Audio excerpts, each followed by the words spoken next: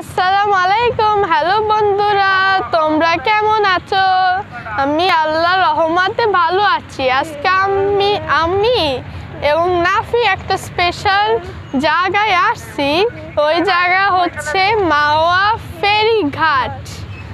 আজকের টপিক হলো Padma bridge. The Padma bridge is the longest multi-purpose road rail bridge in our country across the Padma River. Its length and width are 6.15 km and 18.18 meters accordingly. The bridge is situated from Mawa Point to Jazira Point. It connects the capital with 21 southern districts. MBEC China got its construction work. The bridge has 41 span on 42 pillars.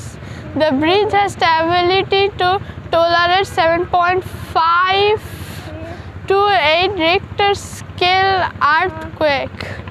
The bridge is 18 meters high from the water level, so any kinds of water vehicle can easily pass under the bridge.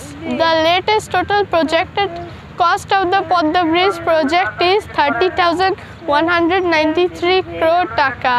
The government is financing the project by collecting funds from foreign remittance tax and so on. But Padma Bridge isn't only a dream.